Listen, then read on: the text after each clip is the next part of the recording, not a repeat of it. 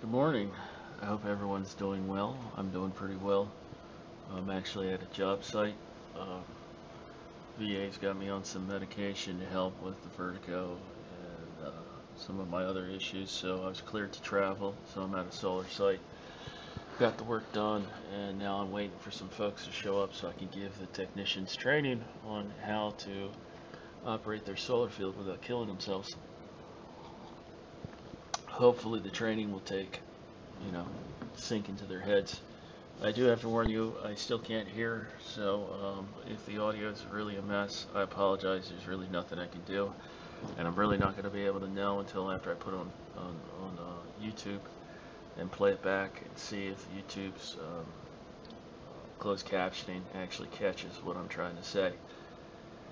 So I'm sure everyone knows, because Twitter's kind of a buzz with it, that a lot of the court documents involving Patrick have kind of come out, and I believe that's due to what's his name, Dan Mulligan, is it? The guy who does a nice podcast, Stupid, who is arguably one of Patrick's most notorious trolls. Um, he went ahead and paid for the documentation and released it. So good on you, Dan. I guess you're doing God's work. Um, it's an interesting read, and I figured I'd give my hot take now. Obviously, one, I'm not a lawyer.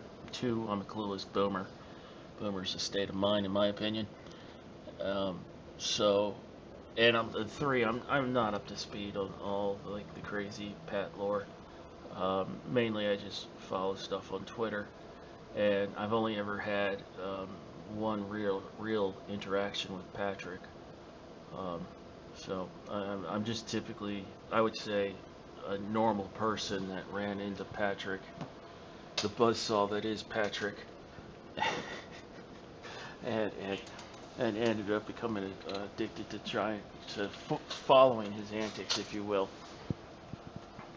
So this is my general understanding of the whole scenario, or the whole situation. Excuse me, the whole situation, and I'm sure I'm not historically accurate. Um, you guys can flame me in the comments for anything that I obviously get wrong, and I will appreciate that to fill me in. So, my understanding is there used to be a subreddit dedicated to the old radio show Opie and Anthony, which I don't think I ever listened to a single episode of it. Mainly because from 2000 to 2006 I was on active duty, and from 2006 and onward I was basically deaf. So, believe it or not, radio shows don't have a large community of deaf followers. He got that subreddit shut down because he didn't like it, because they were messing with him nonstop. So then they ended up creating a completely different website, um, owned and operated by somebody that goes by the name of Quasi. Patrick then got a bunch of money from SIFWA, which is like the Science Fiction Writers of America, I believe. And they funded a moronic lawsuit that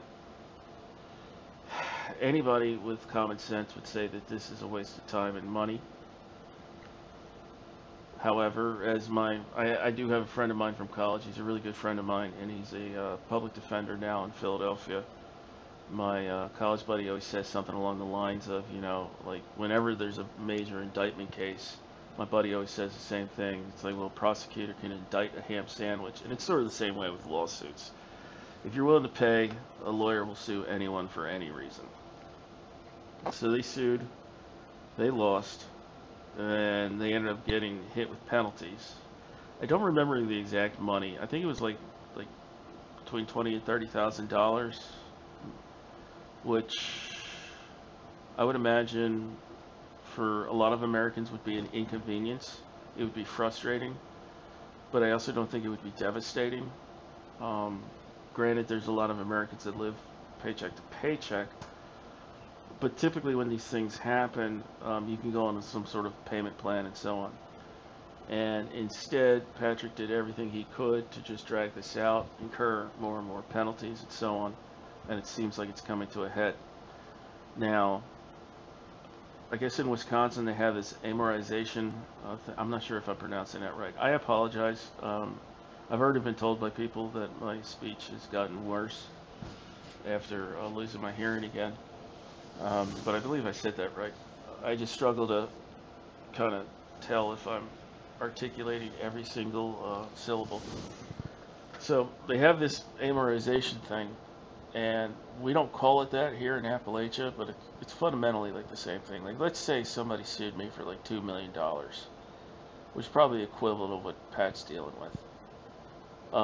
I could go and set up with the court where I would have my own lawyer, and of course the person that I owe money to, we would effectively have a hearing where I would have to open up all my books, like what my assets are, where do I have assets, like everything, life insurance policies, CDs, certificate, or I'm sorry, stocks, what my income is, what my house is worth, how much I have left to pay on my house, what cars do I have, so on and so on and so on. You got to completely open up everything. And then the court kind of acts like an arbitrator, and they go, okay, you're going to need to liquidate this, you're going to need to liquidate this, you can keep that, we're not going to touch that, and so on. And then they put you on a payment plan. Now, there's two nice things about this when you go through this process, at least in my neck of the woods, and I believe Wisconsin works the same way. One, all the threatening phone calls and like getting served and stuff, that kind of goes on hold during this entire process, because you can't try to get money out of somebody while they're working with you to start a payment plan kind of thing. So that's one big positive. And the other big positive is a lot of times what ends up happening is the courts just kind of, the judge will go, okay, yes, you want a judgment for $15 million, but this person, there is no possible way you're ever going to get $50 million out of it. Let's get a more realistic number here, you know. And this isn't to say that they just wipe away the whole stat, of course, but they try to make it a little bit more realistic. Now, they won't do this for like major corporations and stuff, like with settle, you know, big lawsuits and all, but for, you know, your average rank and file person, this is what ends up happening a lot. Now, what it looks like to me is Patrick started this process intending to get the phone calls and the serving to stop, but it's very apparent that he was just planning on never actually doing anything to set up a payment plan. I guess he thought he could just have this go on hold for indefinite. And it looks like his own attorney that was handling the amortization process dropped Patrick as a client because Patrick just, I guess, stopped returning his phone calls and refused to show up for these hearings and stuff. Basically, it sounds like all the shit that the trolls were claiming that Patrick's been doing, he's actually been doing. Which, I'm not going to lie, I honestly gave Patrick the benefit of the doubt. I didn't think he would be this pig-headed and stupid. So now it looks like the lawyers that represent, I guess, the Quasi guy, they're moving to have Patrick hit with even more financial penalties, and then on top of this, be found in contempt of court for basically ignoring court rulings. And it is possible that Patrick could end up serving a little bit of time in jail if he's found in contempt of court. Now, I know a lot of people are saying, like, oh, how hilarious it is that Mr. Enjoy Prison is now going to prison. Well, you know, obviously Patrick's not going to prison. Prison's reserved primarily for people that are serving 2 years or more, you know. Whereas, you know, Patrick's not going to serve that much time for a contempt of court charge. Usually what ends up happening is he's going to go to jail until he gets his head out of his ass. And for somebody like Patrick, that's going to be really quick, like less than 24 hours. Now, I've been trying to rack my brain as to why Patrick has been doing this, why he would let this go this far, and so on. And I have a theory that one, he does not want to give his quote unquote trolls a win for any reason. He doesn't want to ever pay Quasi a dime or whatever. And I can kind of understand that. At the same time, it doesn't make any sense why you would want to drag this out so that you end up having to give them even more money in the long run. I suspect what has happened and what the actual cause is, that Patrick is dead set determined to never have to open up his books. And the reason for this is it's the same thing. It'll play out the same way as when the trolls somehow, and this to this day scares the crap out of me, of you O&A guys, because you seem to have better resources and expertise in spycraft than and espionage than MI6. You see that in his GPA and stuff from high school, where like Patrick should have been put in the special ed classes. Like, this is a guy that barely passed physical education, and he's not the brilliant mind that he claims that he is. And I think the same thing's going to happen when he has to open up his financial records. I don't think for a moment that Patrick is ever going to be required to pay this full debt, because when he does open up the book, his financial records, everyone's going to go, "Oh wow, oh wow, sweet child, you have nothing to your name." like even if you liquidated all of Patrick's toys, because like the best way I could describe somebody like Patrick, they're a man that doesn't have hobbies. He has toys. And even if you were to liquidate all of Patrick's toys, like his 4-cylinder automatic old Mustang and his hog, you're not going to get anywhere close to what the value is on this debt. I don't believe Patrick has life insurance. I don't believe that Patrick has... I would be surprised if Patrick didn't have health insurance. I don't believe Patrick has any form of retirement whatsoever. I don't think he has an IRA. I just don't think Patrick has 2 pennies to spare. I think Patrick is one of those individuals that as soon as the money comes in, he spends it. He lives far beyond his means. And I don't think he wants to admit that, because that's going to be yet another one of his bubbles that he lives in, this cocoon of just bullshit that's going to be stripped away from him. Because like I try to look at like what he could possibly be making money off of, based off of how he presents himself online. When he was going on those Ancient Alien style shows on History Channel, they don't really pay you. Like maybe they gave him like $100 per episode that he was in, but like that's not a job. And everything I've seen from his book sales and all, like I do not believe that he gets royalties on them. Or if he gets royalties on them, they're probably next to nothing. I don't think he possibly sells that many books and stuff. Like he just needs to grow up. This is what's so stupid, because he like at the amortization thing, this is what he should have done. He should have just opened up his books and be like, "Look, you want the money out of me? Judge, where did they get the money out of me? I'm a broke motherfricker." That's what he should have done. But then again, that would be a kick in the teeth to his ego.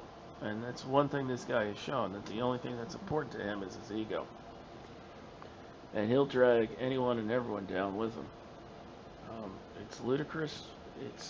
It's a waste of time and resources. It's really irritating to me, as a taxpayer and all, that our court system has to get sucked into handling dumbass cases like this, just because Patrick, his ego can't abide him just acting like an irrational adult. It's just, it's so ludicrous. It's so silly. Now, I don't believe he's actually going to serve court time. Or, I'm sorry, jail time. I legitimately don't. But I do believe that the court is going to force him to open up his books. I will say this: if Patrick tries to clap off at the judge the same way he tried to clap off when that one guy went to hooligans, and Patrick kept saying that he was going to kick his ass and feed him his teeth, and the guy's like, well, I'm going to show up, let's do it. And then when the guy did show up, and then Patrick tried to get Patrick tried to get a restraining order, and it's like, why are you sucking up the court's time? Like, if he talks to this judge the same way he started trying to clap off at that judge, I think Patrick's in for a rough time.